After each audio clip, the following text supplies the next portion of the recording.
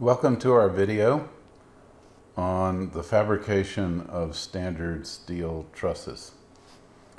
These are typically trusses with double angle top chords and bottom chords, and usually they are parallel chord steel trusses.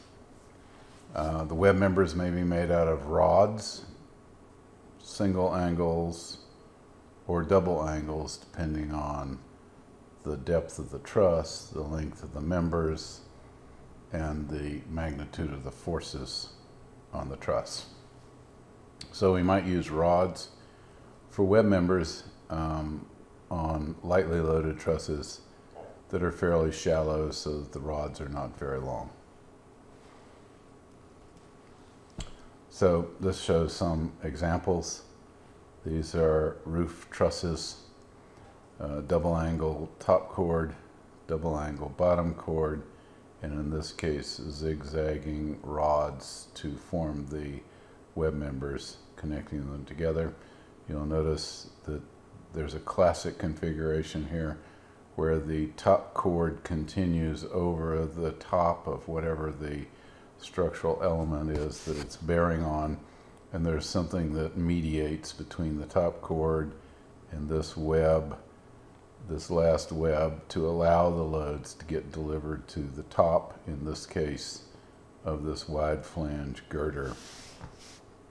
You'll also notice some elements here which are called bottom chord extensions, and they are there to brace the bottom flange of this beam against kicking out under the loads.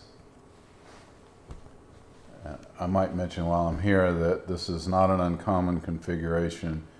The girder is more heavily loaded and can be more economically made with a beam, but these very, very lightly loaded joists are almost always more economically made with trusses. And in fact, typically this truss will be half the weight of whatever a solid web beam would be that would support that same load. This shows an end-bearing assembly where the double angle top chord is coming in to the bearing wall. In this case, there's a wood nailer piece on the top to mediate with the wood decking above. This is a pretty uncommon kind of situation.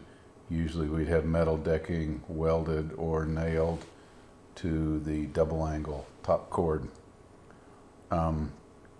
I actually showed this slide just to emphasize a certain point, that these end bearing assemblies are in modules of 2.5, 5, 7.5, and 10 inches. And the reasoning for that is that in the early days, these trusses were often used in bearing walls made out of brick or concrete masonry units, and typically the basic module for the brick would be 2.5 inches and 7.5 inches for the CMU unit. So the whole idea was this end bearing assembly has a modular dimension that's consistent with the use in masonry walls. We use them most of the time in other situations now, but nonetheless we still honor those same modules of a depth of 2.5 inches, 5 inches, 7.5 inches, and so forth. This is just a close-up. Shows a little bit more of that end bearing assembly, where the intersection point of this web and the top chord occurs right over the center of half of the flange. So in other words, sometimes we have these end bearing assemblies where we just offset the trusses from each other, and the end bearing assembly is centered over the web. But in this case, this top chord lines up with that top chord, and they are having to share the top flange of this beam, which means the center of action of this end bearing assembly of this truss is right down the center line of this half of the flange. So the intersection point, or the so-called working point, where the centroid of the top chord and this last web occurs right about there. This shows a similar kind of truss. In this case, instead of coming to bear on a beam, we have some beams here that probably were incorporated because of a need for some greater level of clearance at this location, but then we do deeper truss girders for the rest of the structure. You'll notice the truss girders are heavier. They're mostly double angle web members because of the higher loads. These joists, which are supporting very little load from the roof, basically have solid rod webs. And again, I emphasize that solid rods would be the least structurally efficient form that we could pick, but because these are not very long and they're not very heavily loaded, and because solid rod is one of the least expensive structural forms that we have in steel, this turns out to be a pretty economical way to do this truss. This is a slightly closer view. You'll notice the end-bearing assemblies of all these joist trusses have to land on a vertex point of the truss girder. So there's a certain pattern here. We have to make this truss girder where the vertices are spaced at whatever we want the spacing of these truss joists to be. This is a slightly closer view, and again you'll notice they've started to put into place these elements here. They're called bottom chord extensions for this particular joist, and they basically are welded first to the end of this double angle bottom chord, but also welded there and there to avoid rotation about that point, and then the strut comes down and braces the bottom chord of this truss girder. So we see this symbiotic relationship that we often try and cultivate in structures, where this truss girder is supporting the truss joist against gravitational loads, and the truss joists are returning the favor by bracing the bottom chord of the truss girder against snapping to the side or buckling out from underneath the load. You'll notice another interesting pattern here, and I think we have a close-up of this in a subsequent image, but the end-bearing assemblies of these girders are sharing the plate on the top of the column, and then the truss joist sits on top. So the end-bearing assembly of the truss joist sits on top of the end-bearing assemblies of the truss girders. Okay, so this shows the fabrication process going on in a fabrication shop. This is Volcraft down in Florence, South Carolina. And these slides are probably about 25 years old, so some of this process may have been updated somewhat, but this is pretty much how it's done. This is called a welding table. It's a 6 or 8 inch thick slab of steel. It has a flat machined top so that they have good accuracy in laying these things out, and they know they're flat. In this case, what they'll do is they'll lay out the truss laying flat, they'll tack weld it together, and then they'll lift it up in this vertical position and go to complete the welding of it. It's a very rapid process. Typically, while I was there, it seemed like there were about 10 of these welders swarming around this welding table at any given time. And they might have 3 or 4 or 5 of these vertical trusses there that they're finishing off before they lift them off the welding table. This is a spool of welding wire. This spool was 3 or 4 feet in diameter. Every welder has his own welder and his own spool. And as you can tell, they're tooled up to make this stuff in huge quantities. Might also add that they're unbelievably efficient. These trusses are fabricated and sold at a per pound weight that's comparable to a rolled steel section. So in other words, all this labor that's done by these welders on this welding table essentially is done so efficiently that it does not raise the cost of the structure on a per pound basis. Now I'll show you this slide to point out that this welding process is never perfectly symmetric, and the welding tends to cause some warping. So you'll notice in this case these trusses are upside down, and we're looking at the bottom chords as the trusses are just resting on the floor. But we have a considerable amount of wiggle in the bottom of this, and likewise if we were looking at the top chord, we would see, if we turned these over, we'd see a significant amount of wiggle in the top chord also. The last thing you want is a top chord member that's in compression and that is not straight.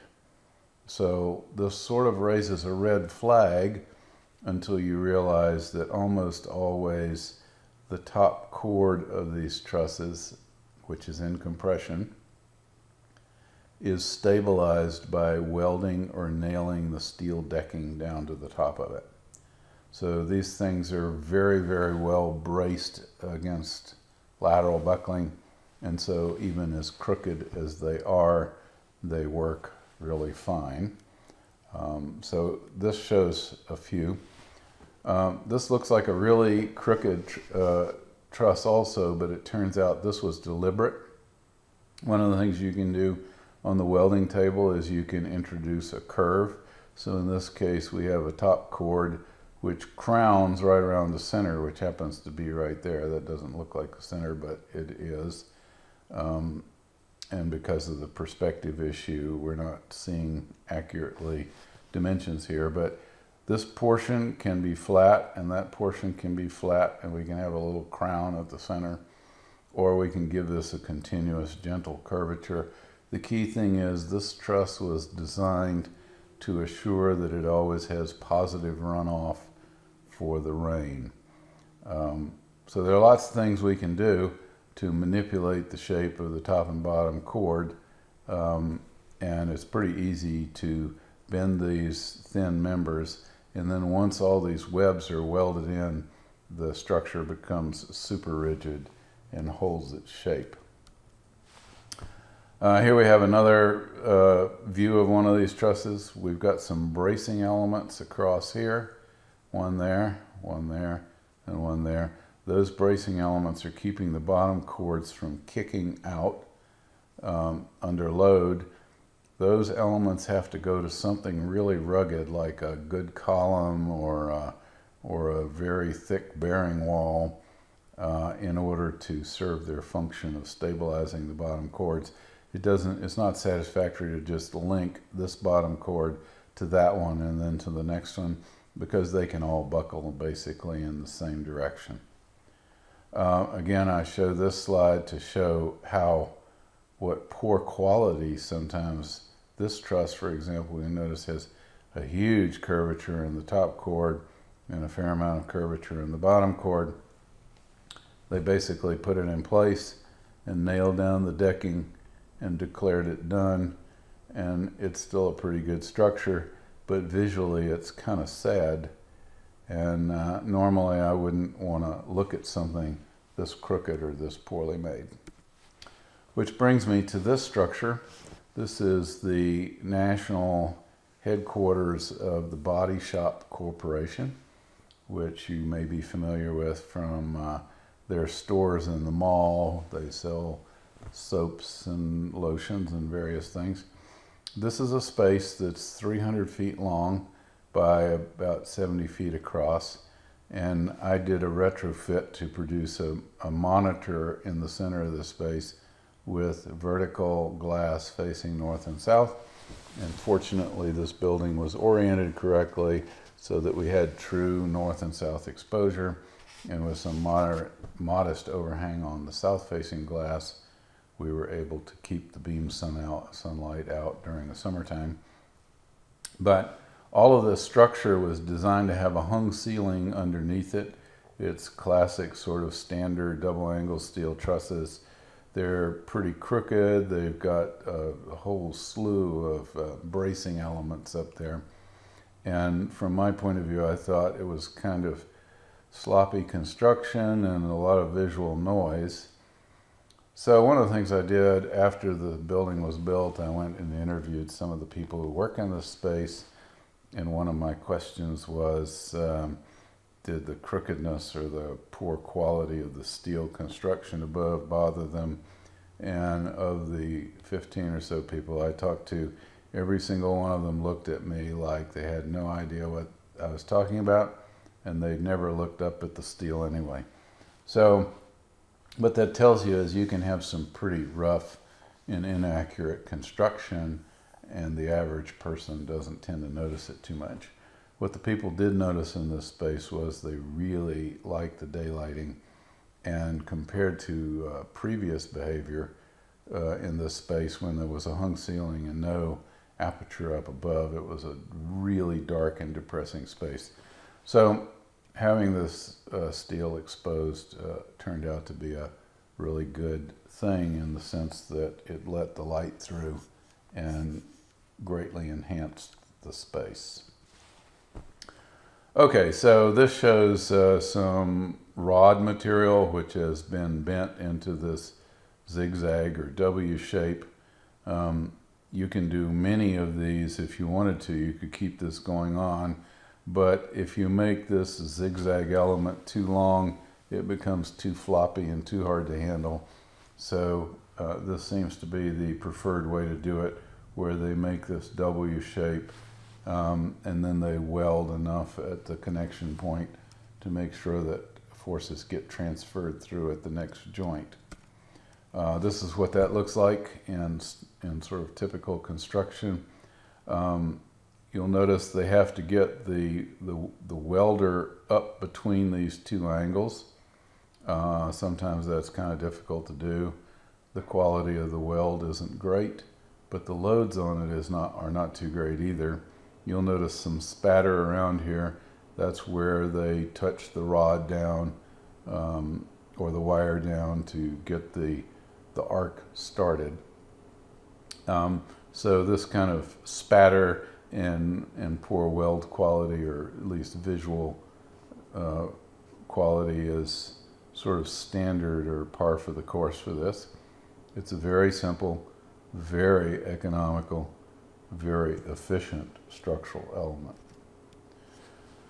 This is a single angle. This person is working at a shear where the shear is computer run. So basically this angle is run through, it's sheared, and in the new configuration it's sheared and immediately mashed.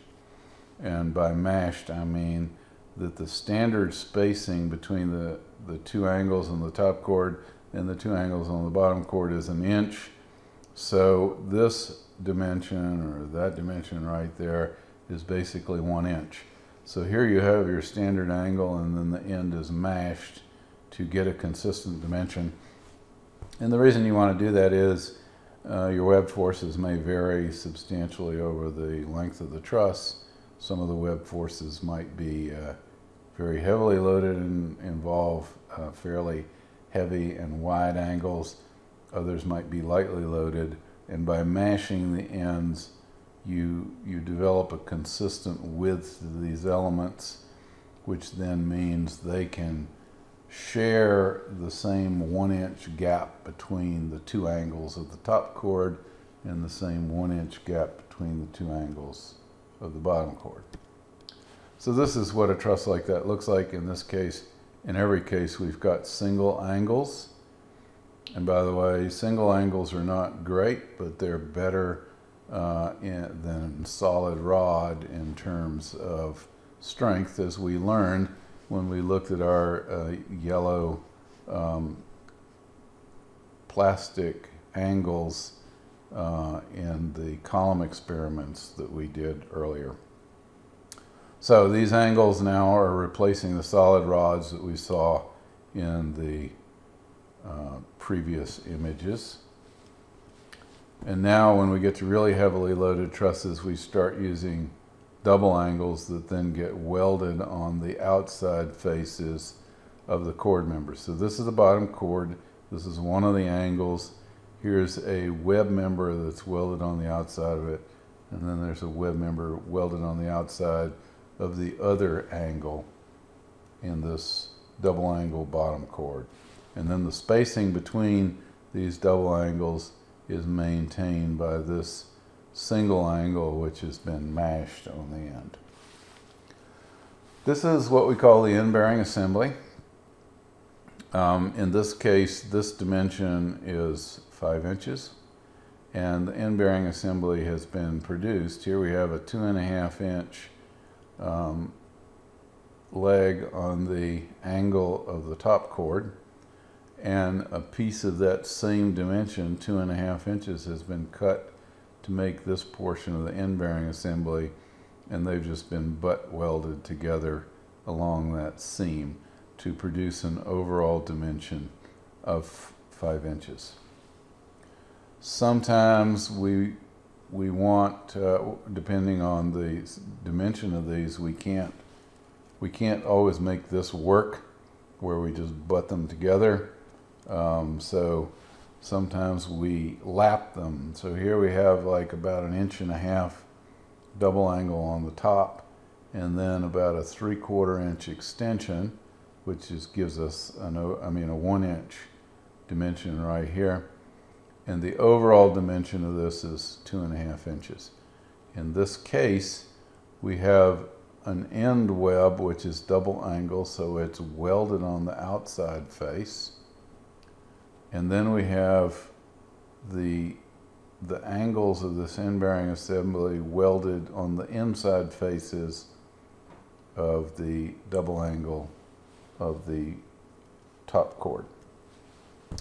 In this case, we have a single angle web that's coming up between the double angle of the top chord. So the seat angles have been welded on the outside face of the double angle top chord. These are all variations, all designed to get an end bearing surface here with a dimension from there to there that's one of these modular dimensions of 2.5 inches or 5 inches or 7.5 inches. One of the beauties to these overlapping angles for the end bearing assembly is that they can actually be rotated. So these trusses are intended to be sloped rafter-like elements, and you'll notice this end bearing assembly has been fabricated at an angle, and that one's fabricated at an angle. So this could sit on top of a low wall and this on a higher bearing wall, or we might have a lower beam that supports this end and a higher beam that supports that end. So I'm coming back to this to point out some common kinds of details. This bottom chord is lapping around a fin there. Let me see if I can find that. I don't have a close-up of that, but basically this fin might be used to make a moment connection to the truss, so there'll be connection top and bottom. Or sometimes the fin is just designed to keep this bottom chord from kicking out. So it's an additional bracing element for that bottom chord, and which it is depends on the strategy that's being used in the particular design. In this particular building, there are shear walls all around it for lateral stabilization. So it seems unlikely that this is intended as any kind of moment connection. And when you look up at a structure like that, you'll see daylight on both sides of that fin and no weld between the bottom chord of the truss and that fin. I want you to notice some other things here.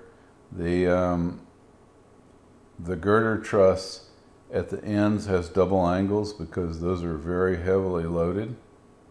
All of these vertical elements, as we discussed before, are not a primary part of the spanning. They're just supporting a little section of top cord. So every one of those vertical elements is just a single angle. Here we have a double angle for a heavily loaded tension member. This is a double angle because it's heavily loaded, but also it's in compression, and we want to be able to resist buckling. By the time we get to the next tension element, which is this one right here, the loads are down enough that they felt comfortable making that a single angle. So here we have a double angle tension member, then a single angle tension member, then a smaller single angle tension member, and this member is symmetric to that one, and that member is symmetric to that one. So again, all the vertical elements are lightweight single angles because they're lightly loaded, and every once in a while we break with the pattern of the double angles and we go with a single angle when it's in tension and we know the force is not too great. Okay, so here we have that same pattern again, single angle supporting a small section of roof, double angles as part of the major load carrying elements in this Warren truss. Here we have tiny little truss joists with solid rod webs coming to bear on the joints of the truss girder, which is the structure. And then you'll notice again we have elements coming down from the truss joist to brace the bottom of the truss girder. So these long elements that have to go way up to those truss joists are to stabilize this bottom point on the truss girder so that the truss girder doesn't kick out from under the load. Okay, again, this double angle just slides around this fin. The fin then helps stabilize that bottom cord against kicking out. We have a similar kind of detail here to keep this bottom cord from kicking out. Here we have the end bearing assembly of the truss girder coming to bear on half of this column. The end bearing assembly of the other truss girder coming to bear on the other half of the column. And then the end bearing assembly of this truss joist straddling those two end bearing assemblies of the truss girders. This would be a kind of standard detail. And here again we see it where this is in the building on Hillsborough Street, which currently houses Chipotle. And if you go there and you look up, you'll see there's no weld.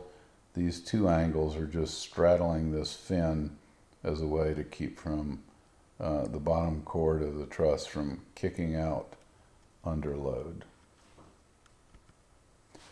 This is a slightly less conventional detail, but it points out something. We don't almost never want to deviate from our end bearing assembly. That's the standard truss assembly.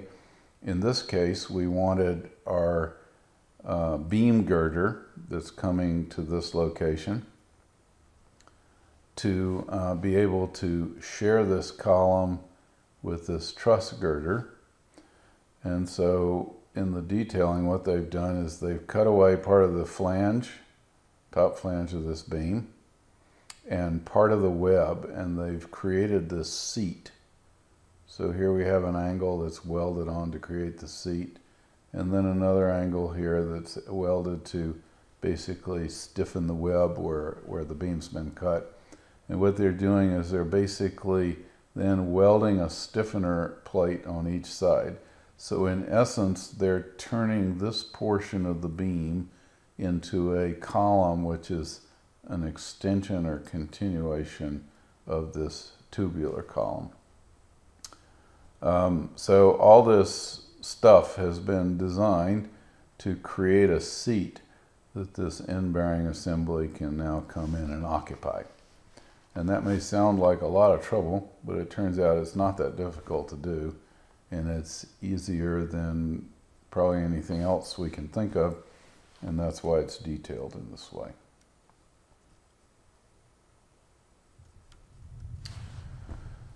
Okay, now we often want to create an overhang, and we don't want to break with our tradition of the end bearing assembly here.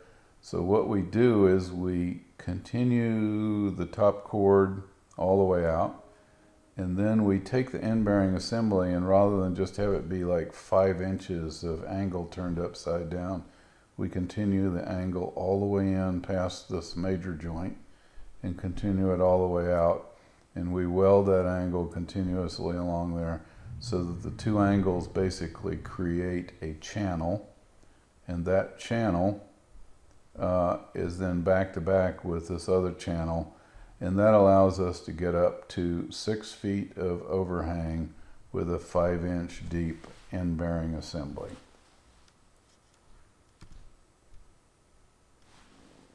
This is another view. It shows a truss like that coming out and cantilevering here, and all this decking is going in this direction to span from truss to truss, or from one top chord extension to the next top chord extension.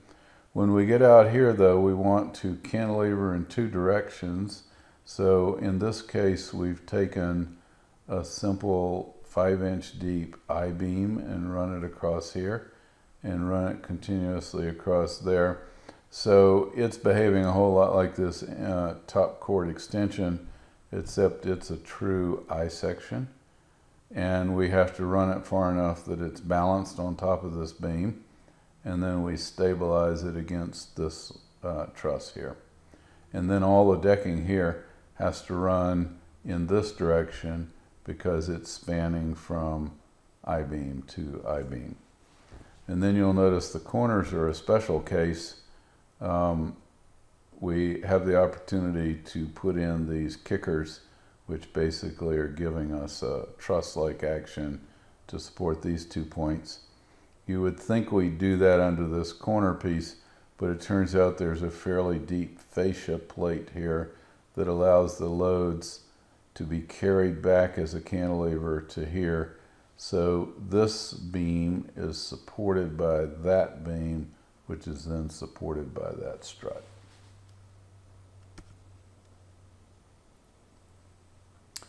We're returning to this just to make a point that we touched on earlier, but to make it more emphatic.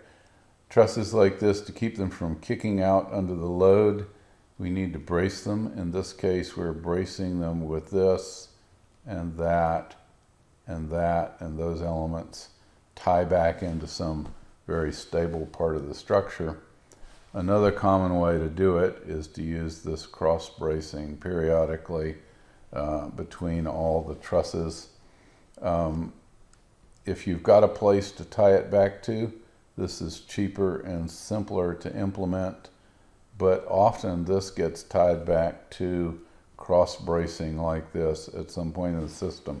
So you can use a combination where you have some of this cross bracing and then periodically run these linear elements from bottom chord to bottom chord. That ends our video on the fabrication of standard steel trusses, which are parallel chord steel trusses with double angle top chords and double angle bottom chords. And for web members, they may be rods, single angles, or double angles.